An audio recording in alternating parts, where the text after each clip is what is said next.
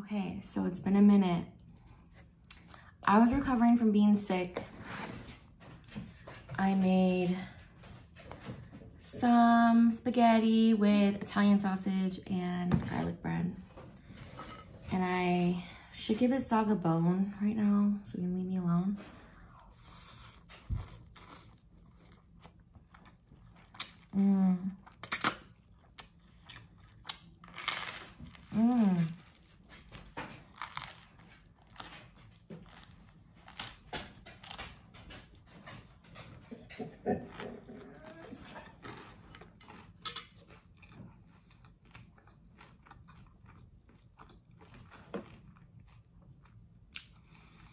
Okay.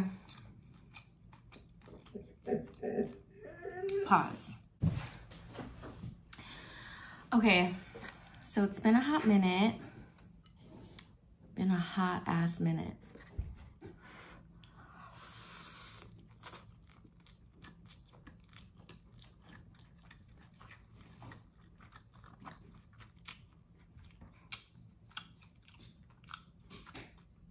I've been sick for about a week and 2 days, and I'm finally recovering. So I just took a bath. I have a hair mask on. I'm just doing a little bit personal care. You know, honestly, I never ever got this sick that much until I got the you know what.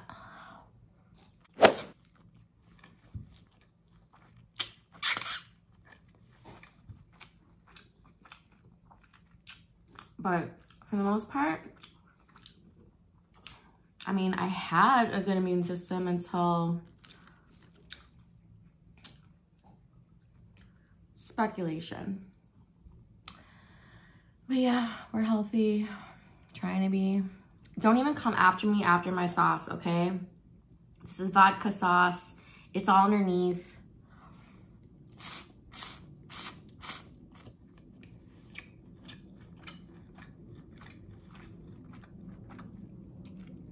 I do not like a lot of sauce, just enough, just like a sliver of it to slurp it down. But yeah, go make your own sauce.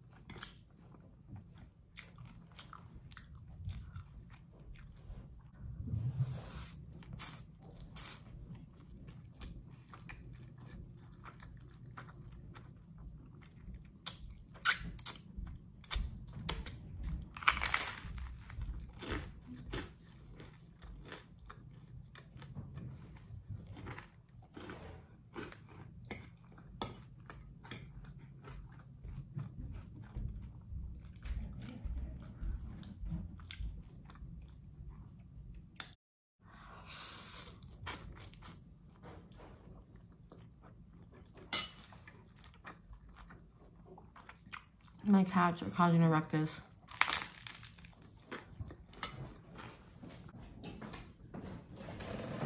Bro, stop.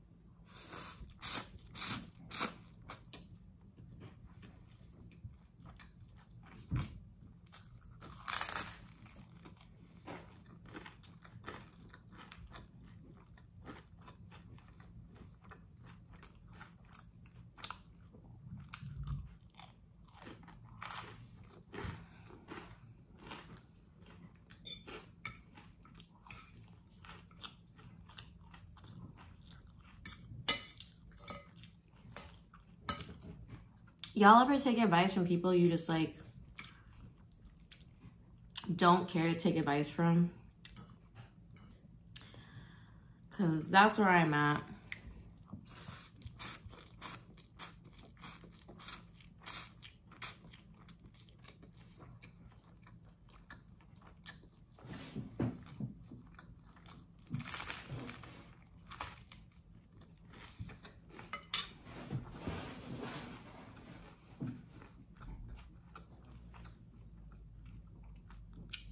I feel like there are people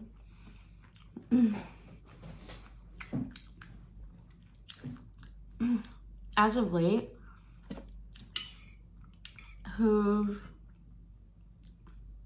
kind of been not shitting on my occupation, but like a relationship, right? Where they're like, oh, you can do so much better. Like, I'm good with where I'm at, you know?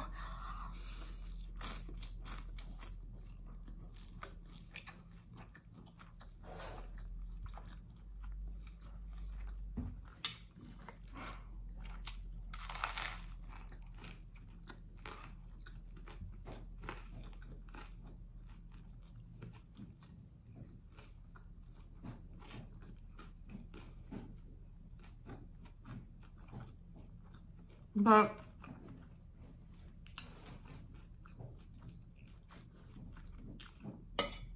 I feel like there's always pros and cons to everything when it comes to relationships, when it comes to jobs. And for me, even though some days get really tough, I actually found something that I have a passion for, that I want to go further into, and that was really hard for me to get for a very long time.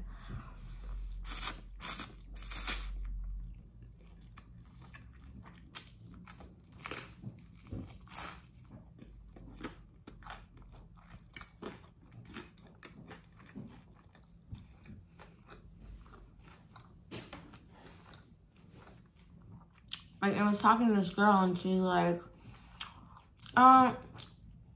you don't get this and this and this. I'm like,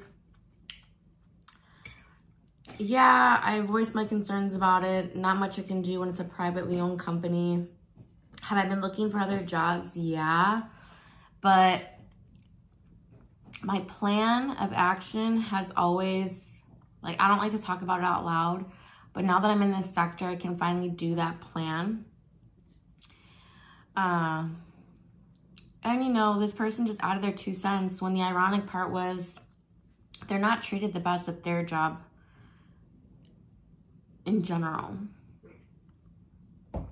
So it's like, thanks for adding your 2 cents, but I don't know.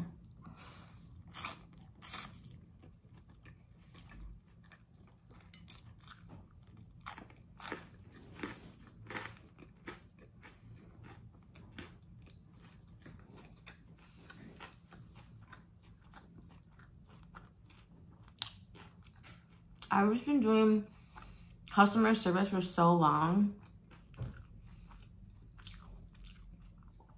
And then I'll have people around me be like, no. Just always adding their 2 cents. And it comes back down to not caring what people think. I think I just wish I always had like the perfect comeback.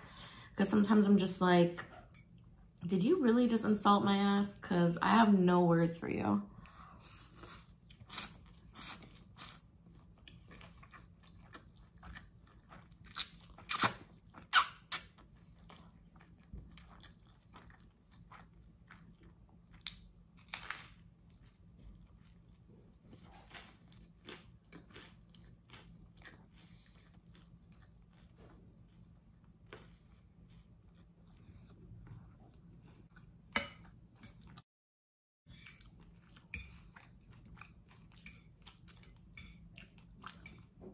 I've always been very like,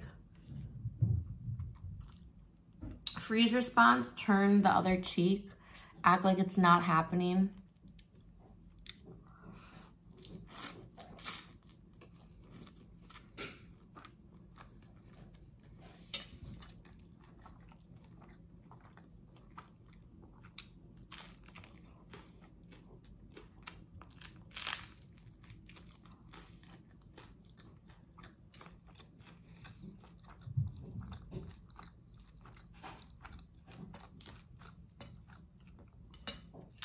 You know what it is? Like most people, we don't have to be nice to each other, but when you don't respect me as a human being, especially someone who's being nice, why should I continue to give you my respect? And then they make you feel like you're crazy. I'm like, how am I supposed to be calm in this situation right now? I don't know, sometimes I feel like people just go looking for things and I'm just chilling, driving in my lane, and I'm like, what's your problem? Who hurt you?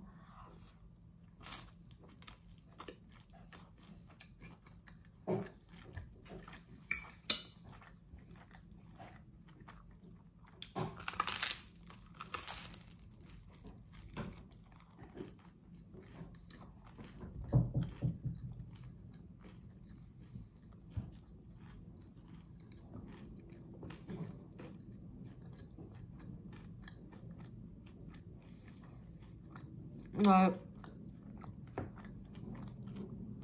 I try so hard not to take things personal. And when someone tries to make it personal, even though I know it's not, I'm like, why am I the scapegoat for your problems? Because I'm not a punching bag, you know?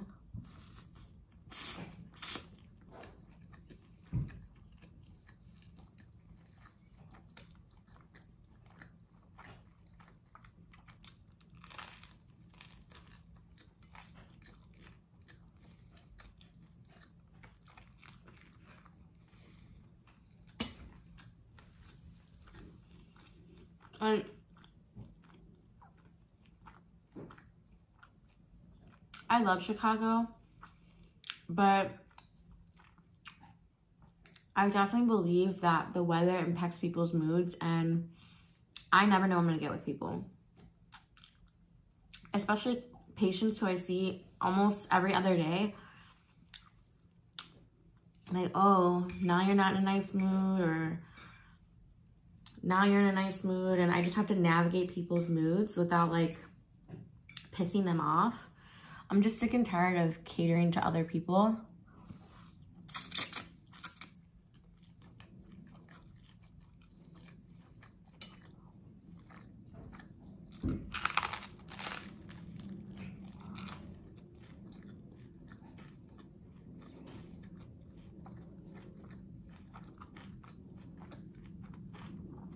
Like, there was this one lady who was just so blatantly rude and disrespectful to me and everybody else that we worked with. And some days she'd be really cool. Literally, she grabbed my ass one day, like out of playfulness, and I just wasn't comfortable with it, so I ratted on her. And like, she was being cool with me that day, and I remember being like, she's like, oh, if that person's effing with you, like, she was kind of like protecting me, like she was kind of hood. And then I was like, I don't know why people like try to fuck with me. And she was just like, oh, maybe because you have stupid written on your face. And I'm thinking to myself, like, I said it out loud, but she didn't even hear me. I'm like, that's a ruse, you know? Act dumb. Like, act like you don't know what's going on. I see everything that's going on. I'm like, why do I care what you think about me? You look like, I wanted to be like, good thing we don't judge books by its covers in this bitch.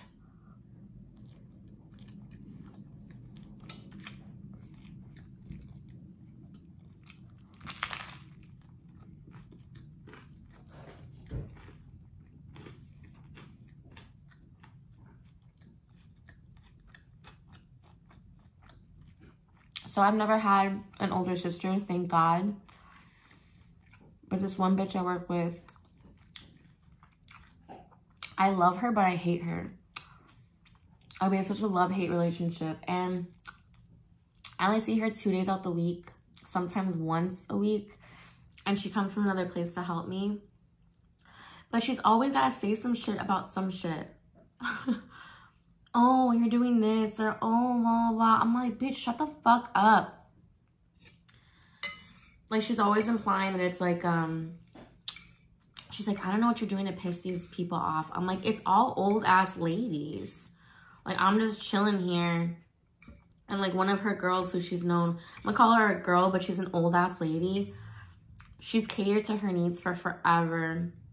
And she just started having beef with me out of nowhere because of the other hood ass lady.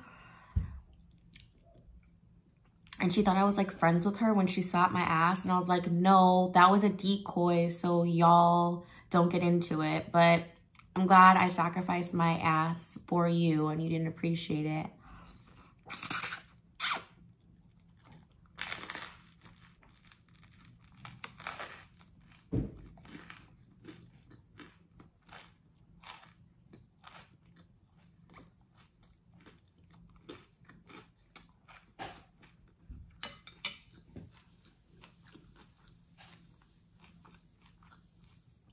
It just drives me nuts when someone tells me, calm down, or you have an attitude, or you're trying to fight with me. And I'm like, if you want to see not calm, if you want to see attitude, if you want to see me fighting with you, I will show you. And that's not a side of me you want to see. I've been goated. I've been tested and I haven't reacted in a very long time, but I keep building up to this crazy story that I need to tell you.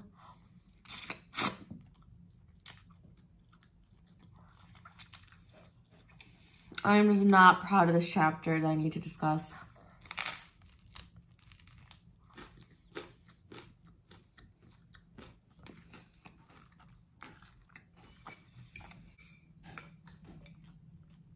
I was thinking of all of the story times I could tell you, and then I turned the camera on and I really sit and think about it. I'm like, I don't want to talk about that bitch. I don't want to talk about this time, you know, but as I've said before, this is my video diary. I want to let go and move on from the past by talking about it. Sometimes it's just way too painful for me and makes me lose my appetite. And I've talked about this so many times. Like, get to the fucking story.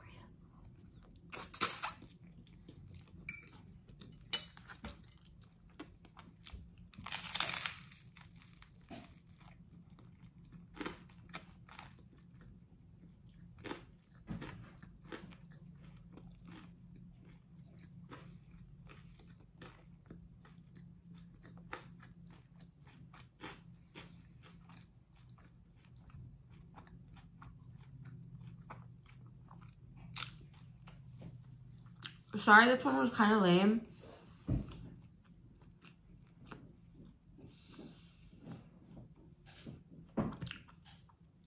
I just really feel like I'm still recovering from this fucking flu. And knocked the wind out of me, y'all. Nasty. Ugh.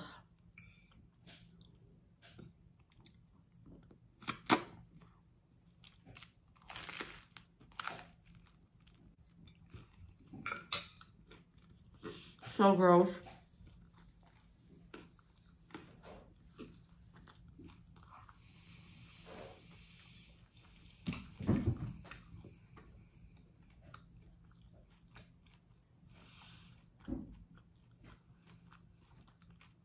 I got this bread from Panera, fresh today. And then I just did a little garlic, a little butter.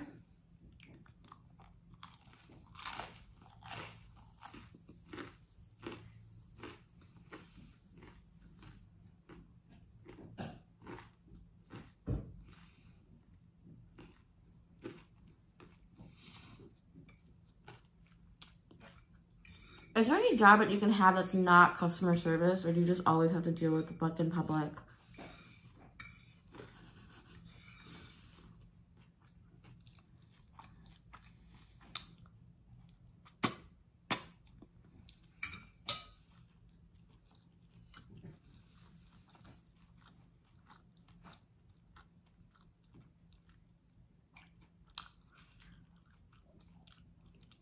Yeah.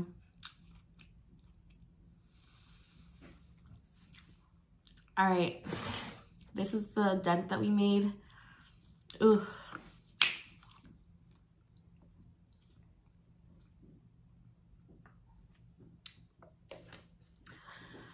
Ugh. All right, everybody. Thanks for bearing with me. Thanks for listening to me. Thanks for fucking with my low energy. I'm just like, on to the next day. On to the next day. On to the next day. Yeah.